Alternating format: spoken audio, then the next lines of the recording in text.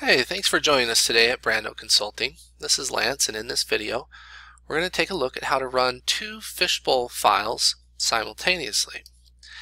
Many of you are familiar with how QuickBooks works. To run two files simultaneously, it automatically does it in the background, and you simply need to switch from one file to another.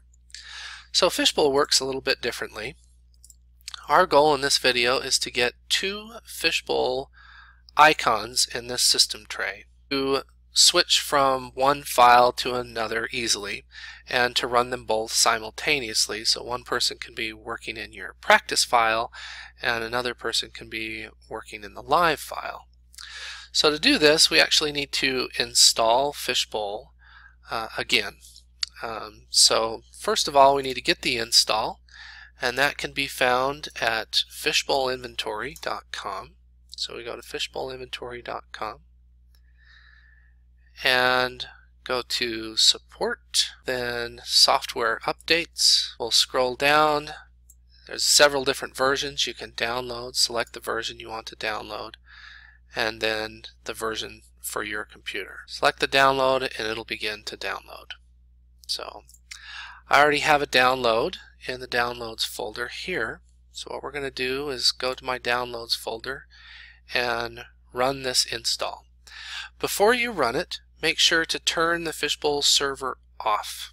So it won't install over this Fishbowl server while it's running. So we're going to turn that off. We'll exit that and then double click on this download and get it running. I'm going to pause my video and be back in just a minute. I'm going to let it run for a second.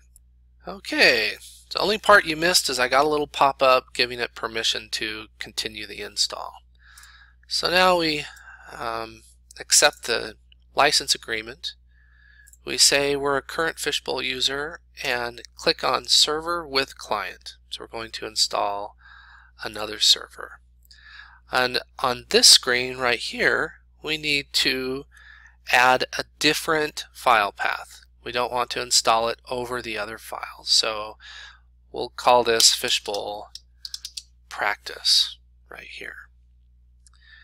Click Next and let it run. I'll let it run for a minute and I'll pause the video and be back in a second. Okay, on this last step, I just uncheck this box and I'll go ahead and let it run. I'll click Finish. And the Fishbowl server will start to boot up. There it is right there. It's got a red dot. That red dot will turn yellow and then it'll finally go away. Sure, activate your license. Go ahead and activate this. Done. Database needs migration. Okay. Allow access. Alright. Okay, so we selected the example file to connect to, and we're booting the server right now. Just clicked OK, letting it run. Okay, so that step that I paused the video on was just a migration step. Fishbowl needed to migrate from a previous version that used Firebird database and needed to migrate the data from the Firebird database to MySQL. So you may run into that. You may have to patiently wait through the migration process. In this case, it took a little less than 6 minutes.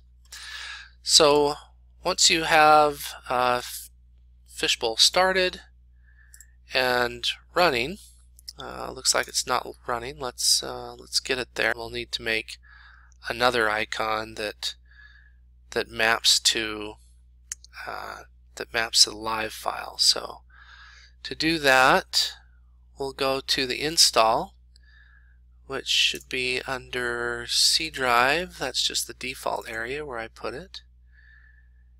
And go to Fishbowl, Server, Bin, and we've got the application. We'll right click on that, create shortcut, and rename that shortcut to say Fishbowl Live.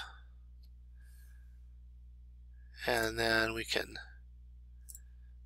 okay, allow access, and then we can move that Fishbowl Live. So now we'll have a, let's call this a practice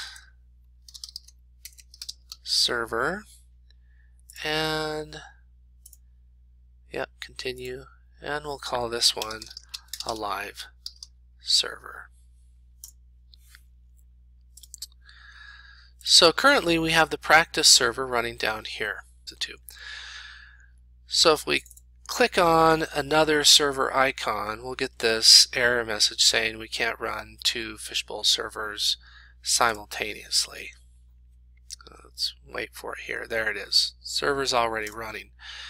So to get around that error, we'll double click on the server we want to run, and you can choose which one you want to do this. We'll stop the server. Okay, notice the IP address and then the port 28192. We want to change that port. To change it, go to Tools, Options, click on Server, change the port. I commonly use 28193. So we'll just change it to 28193. So now we'll have one server running under 28193 and the other one running under 28192. So let's let this start up here. I'll be right back. Okay, it finished booting, and you'll notice that this now says 28193. And if we go to the other server, you'll see that one's running a different file under 28192. So now we have the two servers running. Next we can run the Fishbowl client. We'll double click on the Fishbowl client, and in the login section there's a place that we can tell it which server to go to. Here we go. So this is the screen we want. If you have usernames set up, this will go straight here. So click on the Details button, and it's defaulting to localhost. If you click on the magnifying glass, it'll pick up the file that it's connected to, so you can see the file name. And notice if I change the port number to 28193 and then click on this magnifying glass again, it's going to find a different file. If we click on the drop down, it won't show the other file. It'll only show the other file if we change the port number. So we're going to log in to your company 28193, and while that's logging in, I'm going to start another client instance. I can use the same icon, or if you'd like, you can create a shortcut icon with a different name. And I like to boldly name the file differently. So if it's a practice file, I put a bunch of asterisks across the top. So when you're logging in, they're obviously different. So this one's your company. The other one I'm running is also your company. Notice it defaulted to 28193.